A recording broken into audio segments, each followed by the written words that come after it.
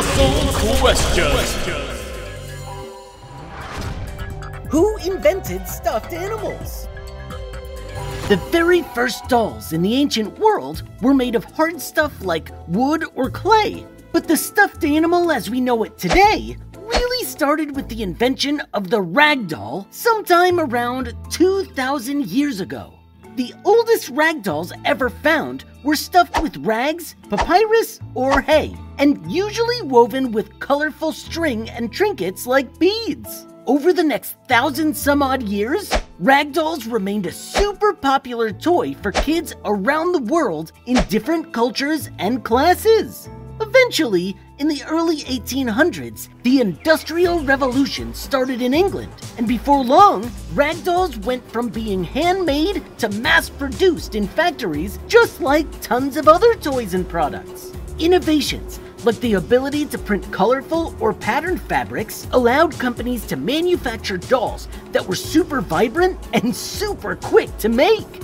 Okay, so that's how ancient wooden dolls morphed into soft and squishy rag dolls, but when did the stuffed animal come along? When did stuffed dolls give way to stuffed animals like the teddy bear? Well, it started in the late 1800s when a German woman named Margaret Steiff invented the very first known stuffed animal, an adorable little elephant that was meant to be a pincushion. But a couple years later, Marguerite's nephew Richard took her idea and turned it into a toy for kids.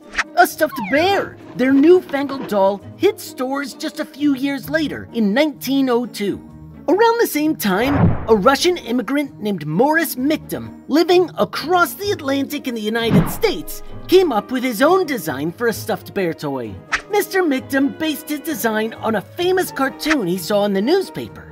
The drawing shows President Teddy Roosevelt out on a bear hunt with a group of his pals. Roosevelt was known as an avid hunter, but just didn't feel right striking down a defenseless animal, so he told his men to let the bear go free. Artists made the bear in the cartoon look adorable, and Morris Mictum knew it had to be a toy. He sent a prototype of his inspired invention to Teddy Roosevelt himself and got the president's permission to use his nickname on the toy. And just like that, the legend of the teddy bear was born. Both versions of the teddy bear were an instant smash success in Europe and the US.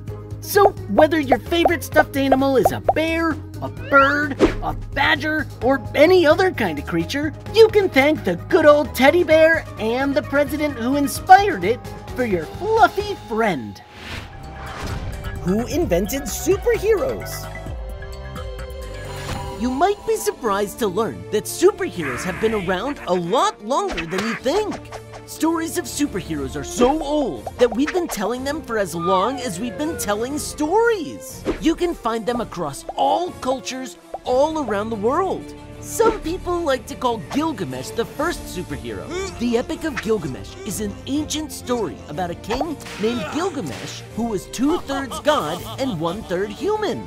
He regularly rescued people in need and fought monsters that could raise the dead on his epic journey to find the key to everlasting life.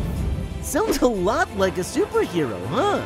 And Gilgamesh wasn't the only ancient superhero. In Scandinavia, Beowulf was the superhero of choice. In the epic story, he saves the people of Denmark from a monster, then another scarier monster, then even has to come back as an old man to defeat a giant dragon. Okay, so those are our ancient superheroes, but what about our more modern costume-caped crusaders? Robin Hood is one of the first folk heroes to be known for his distinctive costume and weapon of choice.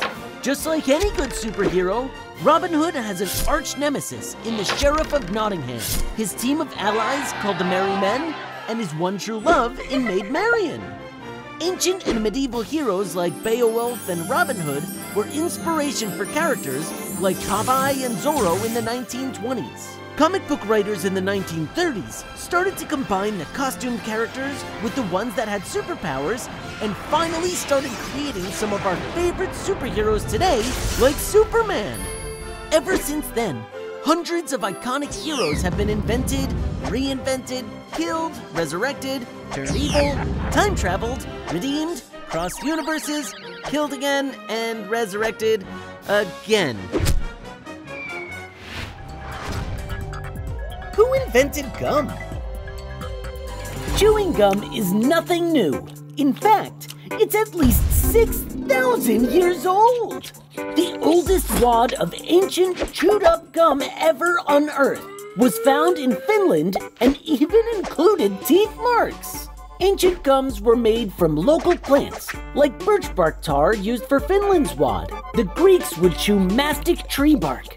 The Chinese used ginseng roots, and the Mayans chewed chicle, which comes from the sapodilla tree.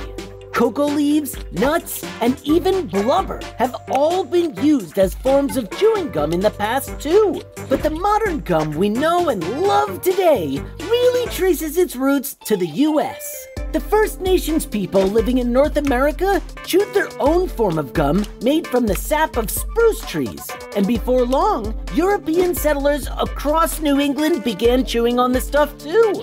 As demand grew, the very first commercial chewing gum, called the State of Maine Pure Spruce Gum, was sold in 1848. Wrigley's gum hit shelves in 1892, and Chiclets came along 7 years later in 1899. Modern chewing gum finally gained massive worldwide popularity following the Second World War. American soldiers were given a ration of chewing gum as part of their food supplies, and would often trade sticks with locals, spreading modern gum around the globe.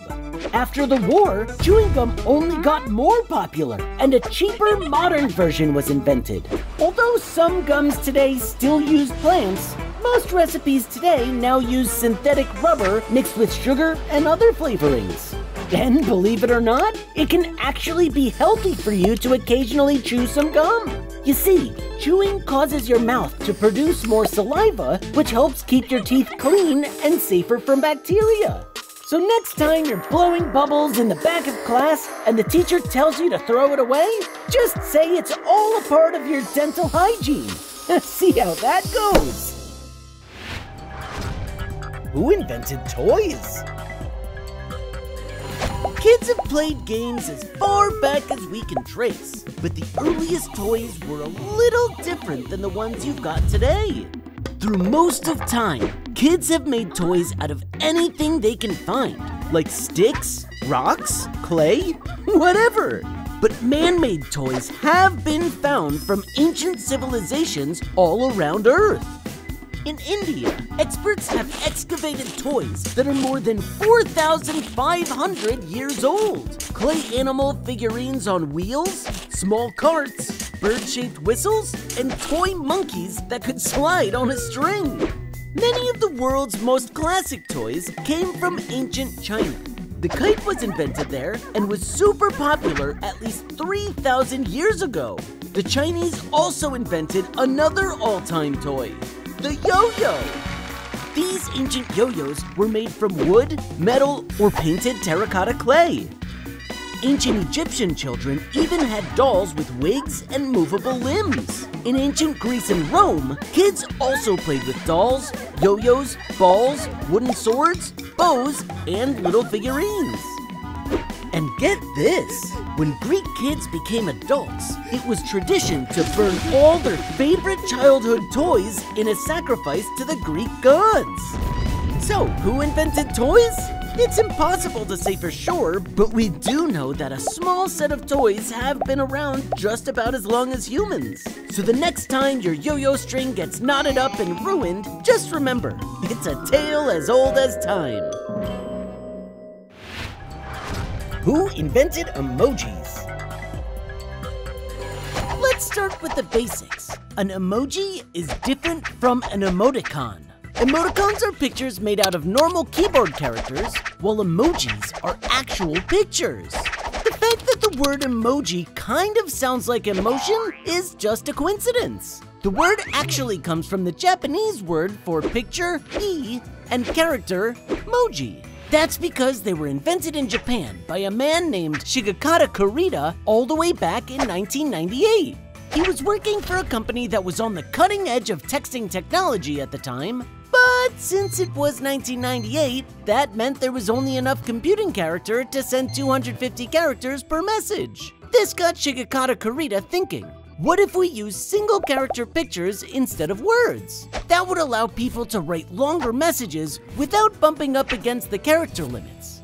His very first collection of emojis had 176 simple, small, pixelated images of all sorts of basic everyday things like hearts, moods, weather, food, and entertainment.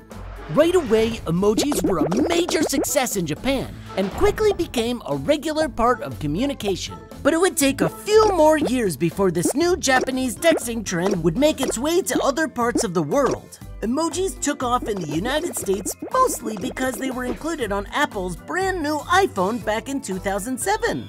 Since smartphones became the must-have device, millions of Americans all discovered emojis at the same time. And just like that, no text, tweet, or comment section was ever the same. Who invented the guitar? The exact origin of the guitar is a bit of a mystery, but its history is a bit easier to track. Guitar-like stringed instruments have been around since at least ancient times, and possibly even longer. The oldest known guitar-like instruments are at least 4,000 years old and come from ancient Egypt. They're called bowl harps, and they were made of a tortoise shell, a bent wooden stick for the neck, and silk strings. By the time the Greeks rolled around a few thousand years later, they had invented their own version of the bowl harp called a kithara, which is likely where the word guitar first comes from. A kithara had a square wooden body and two arms coming off the sides connected by a crossbar. It could have as many as 12 strings and was even played using an early version of a guitar pick and strapped over the shoulder like a modern guitar. From there, the kithara evolved into two different types of guitar-like instruments, the oud in the Arabian Peninsula and its descendant, the lute, in Europe.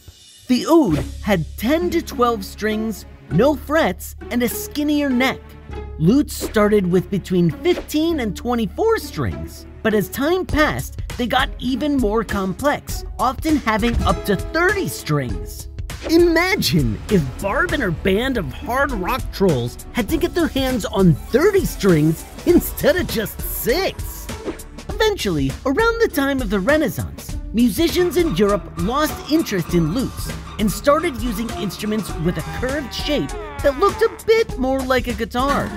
It's called a Baroque guitar, and by the start of the 1700s, it had all but replaced the lute across Spain and the rest of Western Europe. Guitars finally took their more modern form in the mid-1800s, when a Spanish musician named Antonio de Torres Huardo built himself a new style of guitar that we'd recognize as a guitar today. His subtle improvements on the design gave guitars their unique, full-bodied sound that they're now known for. Around the turn of the century, as the music industry began to take off, bands and record execs were looking for ways to make their guitars louder and louder. So, intrepid inventors began designing guitars that could be electrically amplified. By the 1950s, these new electric guitars were common in American music, and before too long, the guitar became the iconic instrument we know and love today. Remember that next time you're rocking out.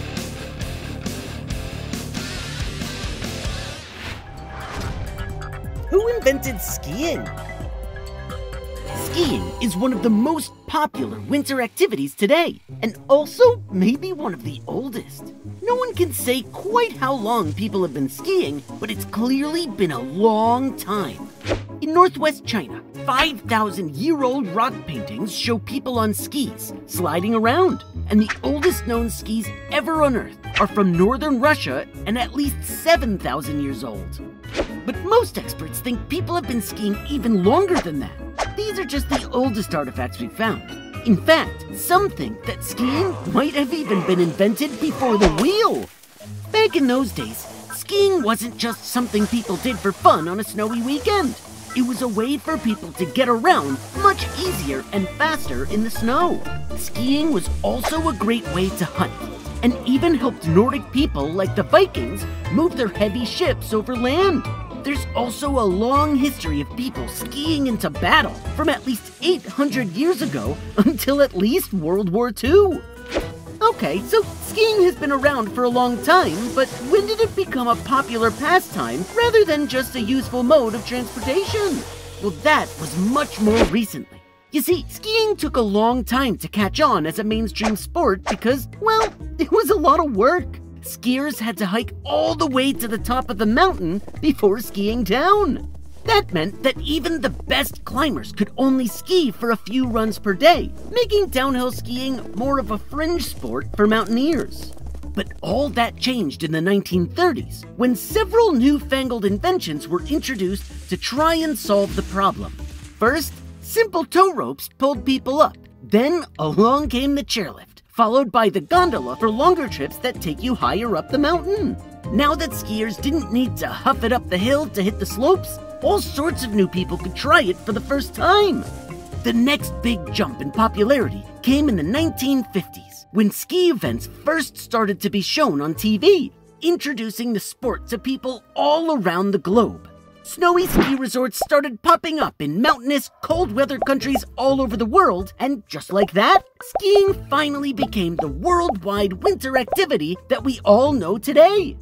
So, who invented skiing? Who knows? One thing's for sure, though. Whoever did invent it all those years ago, they definitely knew how to have fun, whether they realized it or not. Who invented comic books? It might seem like comic books are a modern marvel, but it turns out they trace their origins farther back than you might expect. The very first comic book ever printed was published in Europe back in 1837. Scholars say the comic book was called The Adventures of Obadiah Oldbuck, written by a Swiss author named Rudolf Topfer. It looked more like a picture book than what we think of as a classic comic, yet it's widely credited with paving the way for newspaper strips and comics, which followed in its footsteps. Comic books didn't make their way to the United States until 1933. The first one was called Funnies on Parade, and it was made up entirely of reprinted newspaper comic strips of the day. It proved popular and quickly led to the publication of other newspaper comic strips in book form. As interest and demand from the public grew and grew, writers and artists started inventing characters to star in these newly popular comic books. In 1938, the golden age of comic books officially began after two friends named Jerry Siegel and Joe Shuster created a new character called Superman in Action Comics #1. The popularity of Superman made the superhero the defining genre of American comic books. And other heroes soon followed. Batman debuted a year later in a 1939 issue of Detective Comics. The Flash dashed onto the scene in 1940, and Captain America, Aquaman, and Wonder Woman all joined the superhero ranks in 1941. But by the start of the 1950s, interest in superhero comic books started to decline. TV had just been invented, and people were shifting in droves from reading books and comics to watching TV instead. But by the 1960s and 70s, a new wave of superhero interest, called the Silver Age of comic books, swept the nation, and we've never really looked back since. Today, it's hard to imagine a movie theater or toy store not chock full of movies and toys about superheroes. And one thing seems for certain: comic book superheroes are here to stay.